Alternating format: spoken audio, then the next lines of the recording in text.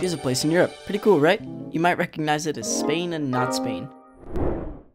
How did this happen? Well, a long time ago there was nothing. And then there was something.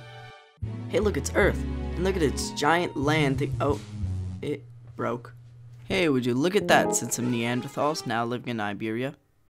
And dying. Uh-oh, here come the homos. Look at those brains. And they're everywhere.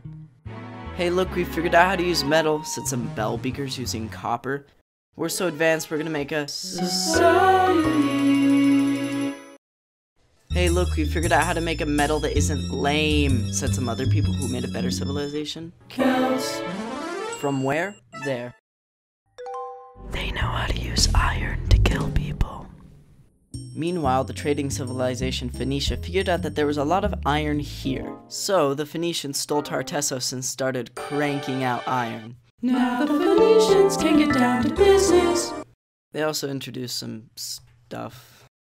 While they were making a lot of money, they were also making a lot of colonies, one of which was so big it made colonies. Hello, Carthage. Back to the Phoenicians, they're gone.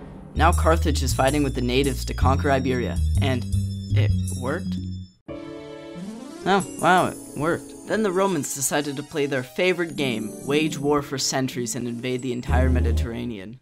Grrr, said the Celtiberians, who were getting tired of people invading their homeland. Then the Romans deleted them from existence. Bye-bye, culture. St. Paul loves Jesus so much he's going on tour to tell everyone about him. Said the Romans being invaded by Vandals and Visigoths. Let's check in on the people now. Oh, they're Christian and they're speaking Spanish, or a beta version of it. Sweet, said the Swebbies, as they played with the Romans for 100 years. Oops, someone dropped the Roman Empire and it broke. We live here now, said the Visigoths, eating the whole peninsula for lunch and making Toledo their capital. Then they conquered Cordoba. They never got Swebby. Never mind. Muslims on the Iberian Peninsula. And they brought some language and monuments and stuff. Meanwhile in the north, the Asturians are making a ton of different places. The main religions are getting angrier at each other. It's time for an epic leader to create peace. Music, money, power, art. It's the golden age of Iberia. While everyone was partying, some Christians snuck out and started their own parties. Hey guys, you know what I hate? Muslims, they all said at the same time. Hey, let's reconquer Iberia.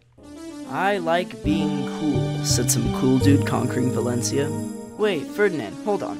Why don't we just marry each other so we can conquer the peninsula together, said Isabella. Woo, said the Christians. Hey Pope, can we ban the Jews? Thanks.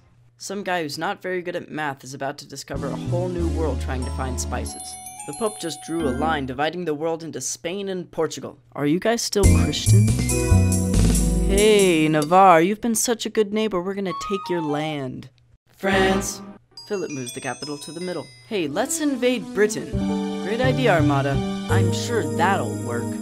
Napoleon. The Latin American Wars of Independence are happening right now, and Spain barely controls anything. Uh-oh, it's World War I. And after that, Spain has a bloody civil war, and it's so bad that we're never gonna talk about it again. Dictatorship. Franco's here, and he's cronies with Hitler, so he installs a far-right government in Spain. Now that he's dead, let's have a democracy. Uh-oh, there's an economic crisis in Spain. Catalunya wants its independence, and Spain is one of the most visited countries in the world.